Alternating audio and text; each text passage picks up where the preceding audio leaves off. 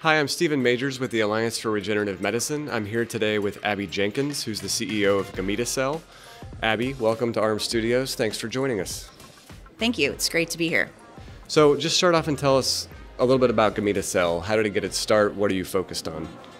Sure. At Gamida Cell, we've actually been working for the last 20 years to turn cells into powerful therapeutics, and we're very excited that with this year, with 2023, we're one of the 9 products that was on the docket to be FDA approved, and in April, our lead asset, AmiSurge, was approved for patients with hematologic malignancies who are 12 and older. So we're very excited after many iterations and all of the trials and tribulations to be at the point that we're finally able to deliver AmiSurge to patients. That's wonderful. Congratulations. And so it's my understanding that was the first ever allogeneic adoptive cell therapy approved in the United States.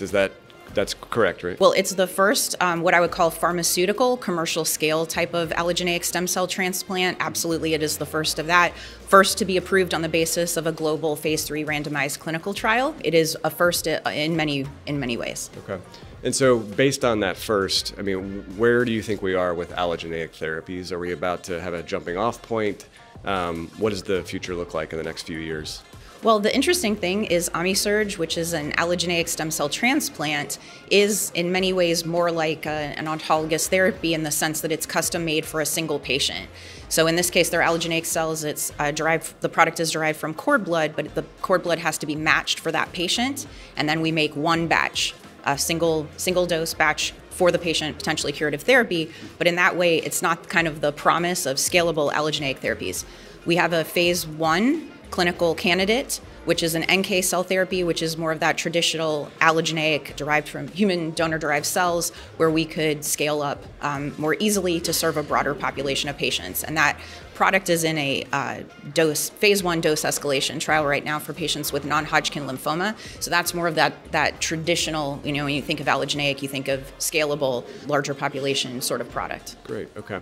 And then how did you get your start in the sector? Why are you working in cell and gene therapy as opposed to, some other career?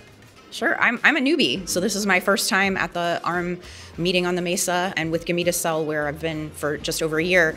This is my first foray into cell therapy, into hematology and oncology. I would say it's a difficult space to break into. So I've been in many other therapeutic areas, but I always wanted to be a part of potentially curative therapy. So it was incredibly inspiring to have the opportunity to come to Gamida Cell to be able to bring this potentially curative therapy for patients with cancer. That's great. And then how have you enjoyed meeting on the Mesa so far? What are you finding the most useful? It's very interesting just to be in a room, a very large room. Some of these rooms are I heard there's 2,000 people here, so very large rooms, but to be surrounded by people facing similar opportunities and challenges, working through many of these things together. Very few people, I haven't grown up in cell and gene, so I don't know as many people. Here it's like, homecoming week for many, but for me, this is the first time I've really been surrounded by so many people experiencing the same opportunities and challenges. Abby, can you tell us, why are you in this sector? Why do you do what you do? I'm incredibly grateful to have the opportunity to finally be in the cell and gene sector, where we can bring these potentially curative therapies for patients with rare diseases and blood cancers and other diseases.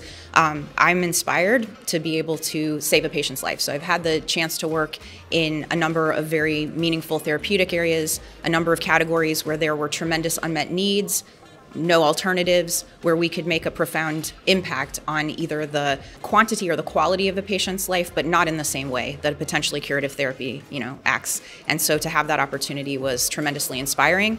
And then when I started to meet the people of Gamida Cell, there was just the values, the culture, it really resonated with me. There's so much commitment to helping these patients and to doing whatever it takes to serve them. And I connected with that. So, Abby, I understand that some of your manufacturing operations are in Israel. Obviously, this is a very difficult time right now. Can you talk a little bit about your interactions with the employees on the ground there and what they're going through?